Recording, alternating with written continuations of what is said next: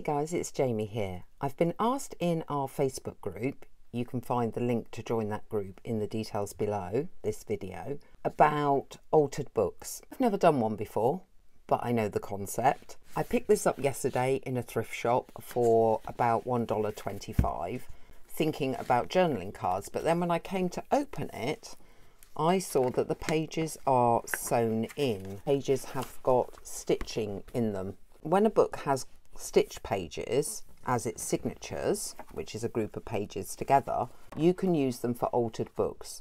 I do not recommend using glued pages, in other words you can't find stitches, as an altered book. Altered books are known to become unstable because you're taking pages out of something that has been designed to have a specific amount of pages. One way to overcome this is to always leave those central pages and take out pages either side. As I don't know quite how many pages there are per signature, initially I will go through this book and just take out a page, the matching pair, either side of the central. You can lift that and then get to this one and hopefully get it so that you don't have leftovers in the seams. These will be set to one side and I will cut pieces and fussy cut for journal cards. Having done the first signature, and there are a lot in this book, I now need to find the next signature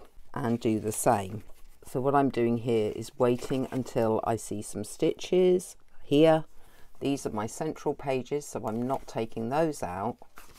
I'm going to go one either side. I will continue to go through this book taking out one set of pages per central signature. This is the amount of pages that have been removed so far. If you look at the book, you can start to see in the spine here some gaps appearing, which is what we want to see because we're going to be adding to existing pages. It is not enough, but there are lots of signatures in here and we don't want to destabilize the book.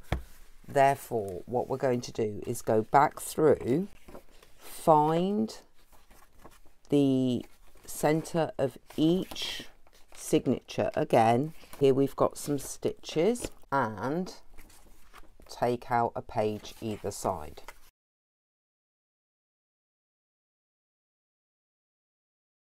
Go through the whole book, do it again.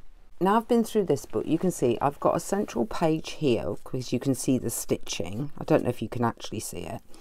And the beginning of the signature that central page belongs to. What I will be doing is gluing that central page to that first page, making it one and stabilizing the book. To do the gluing, I'm going to use Pritt Stick because it will wrinkle the pages less and there's a generous layer of it.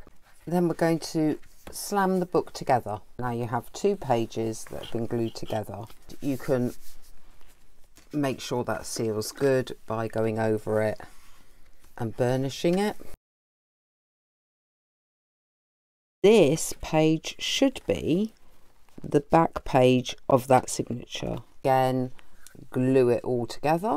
I'm basically doing central page to front page, central page to back page. Slam, go back to it, finish it down. Here we should have, I'm hoping, the central page of the next signature and the front page of it. That's our back page of the previous one. And we're going to glue those two together. You may have more pages in your signature. So the main aim is to try and find the front and back, which isn't the easiest to do. The way to do it is to go from your central page, gradually taking out 2 pages at a time. I'm going to slam that together. We're making the pages thicker so that if we put pockets on, cut them away, do tuck spots, we're gaining more space but strength as well. Very delicate pages, you might be gluing more than 2 pages together, you might be gluing 3 or even 4. You want something quite sturdy. There are pages we do not glue together. We are not gluing together the back page of one with the front page of another. That is staying as it is. These two will not be glued together. This is the front page of our next signature. It will be glued to that central left hand side. Equally, those central pages are not glued together. The right hand is glued to the back. Our back and our front aren't glued together. Central pages again, so left hand to front. Here's our centre, right hand to back. Back and front are not glued together. Centre, centre left to front are glued together. I'm sure now you are beginning to understand the pattern that I'm following. The main thing for me is do not do this when you are tired, because you are going to lose concentration and glue the wrong thing. What you should be able to see when we look at the spine is the gaps beginning to appear. And this is what gives us the room to add extra to the pages. Work your way through until the whole book's done. While this appears to be a lot of pages that have been taken out of this book, when I look at this book, it's still actually quite big.